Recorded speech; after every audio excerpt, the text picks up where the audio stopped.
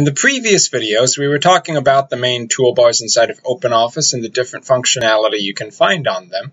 However, I haven't shown you how to actually customize a toolbar in any depth yet, so in today's video, that's exactly what we're going to be doing. I'll show you how to customize any toolbar inside of OpenOffice, and if you'd like, you can even create your own brand new toolbar. So the quickest way to get into customizing toolbars is to click at the end of any toolbar that has this little down arrow and the gray box, and it'll give you a drop-down menu of which one option is Customize Toolbar. When you click that, you'll be brought up with the Customize window, and in the Customize window, you can not only customize the one you selected to customize for, but every other toolbar inside of OpenOffice as well. If you want to modify a toolbar that's already default to OpenOffice, you simply select it from this list of different toolbars. And once you've done that, you go down here to Toolbar Content, and you'll see a list of many different toolbar commands, most of which are most likely going to be enabled, but you may see a few that aren't actually enabled by default, but are grouped together as part of that toolbar's default content.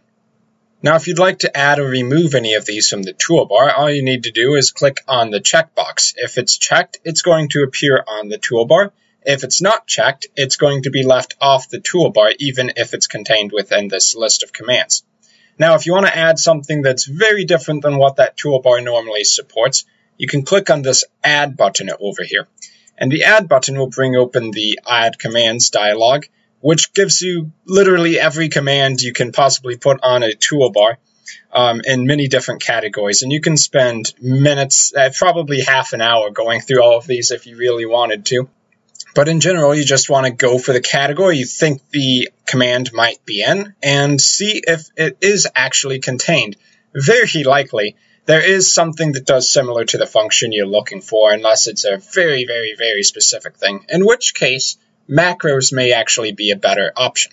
But we'll talk about macros in depth in a future video. Macros are where you basically have pre-recorded commands that can be run over and over again, much like a shortcut, but they're user-created instead. Now, if you want to create your own toolbar, you go up here to OpenOffice Writer Toolbars, go over here to the right of the window, and click New. Now, this will give you a little dialog box to create a new toolbar. So let's just got New Toolbar for simplicity, no reason to get complicated here. You'll be given a blank slate with nothing on it to choose from. Now, if you're going to want to actually put anything on it, you're going to have to use Add Command, of course. And you can put literally any commands you want on it. So if you want graphics, such as the picture command to format the size, position, and other properties of a graphic, and maybe in addition to that, for some reason, you want some drawing commands, like the ability to create an arc, you can do that on a single toolbar. Now, where you actually save it is going to actually matter. If you save it in OpenOffice Writer itself, it'll be consistently there across all your different documents because it's becoming part of the program settings itself. However, if you save it in the second option, or your document name rather, it'll be saved only in the document you're working in, so it won't be shown anywhere else.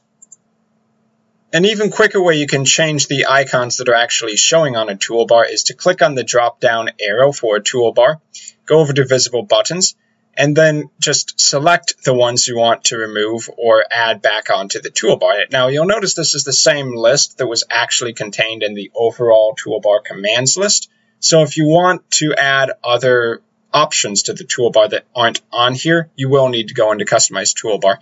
But if you want to just turn one off, like the save function, for instance, you just left click on it and bam, it's gone. Now you can do the same to re-enable it, of course, and we probably do want to keep the save function in all honesty. Now, if you do have a toolbar on this list that is showing and you want to remove it, or isn't showing and you want to add it, then what you can do is go to View, Toolbars, and this will be a list of all the toolbars you have in OpenOffice, including the custom ones we've created. And it'll show which ones are actually showing because it will have a check mark. That check mark means it's showing on one of these two bars. So if we want to remove that, for instance, getting rid of the new toolbar we created, we just left click on it and bam, it's gone. So that's the gist of customizing your toolbars within OpenOffice Writer. As you can see, it's not too difficult and it's highly flexible as well. So that's it for this video. Till the next one, see you then.